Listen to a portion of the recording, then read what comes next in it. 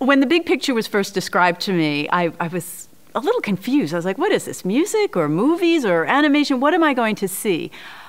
But that's the beauty of it. When you get here in the theater and everything comes together, it makes a lot of sense. It's this wonderful journey through music, through movies, and through this incredibly artful animation that ties everything together. And you get to join David on this journey of thinking about his heritage and the way his heritage has been shared with the wider community.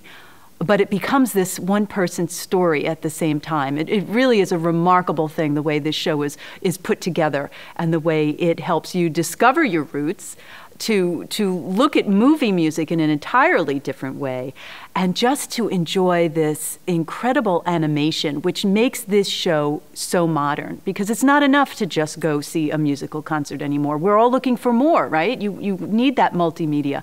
And it's there, live band, incredible musicians, great theme, and the animations that completely transport you. It's really a winner.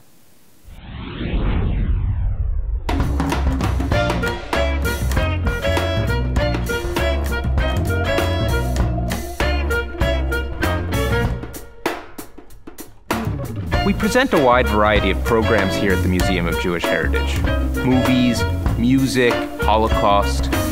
What was so great about The Big Picture was that it brought together all of these things into one unified whole.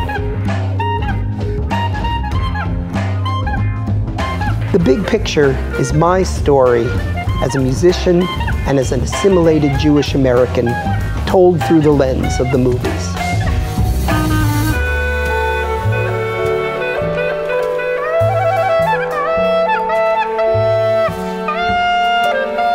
With The Big Picture, we took music from well-known movies and maybe not so well-known movies and reimagined the music in a very, very special way. Then original visuals were created to also create something completely new.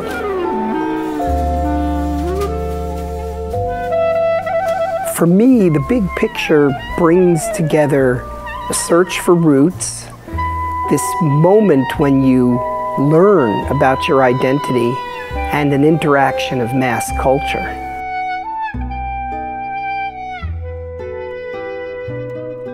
In The Big Picture, I'm really exploring the question of being Jewish in America.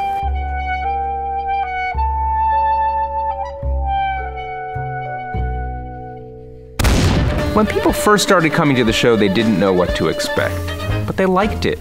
And then the word of mouth started to spread, and it was really exciting to see, especially in a place like New York, where there's so many choices. There was a real enthusiasm in the audience, and people were coming 2 and 3 times. People come backstage and say, wow, you really took me on a journey through 40 or 50 years of movies and brought back so many wonderful memories.